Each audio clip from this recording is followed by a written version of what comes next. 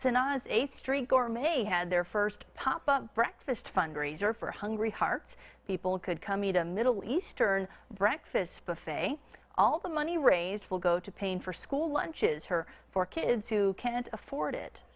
Hunger is my issue basically, and it's a hunger everywhere in the world. But you should always start at home, and especially for kids. So that's why I decided to do it.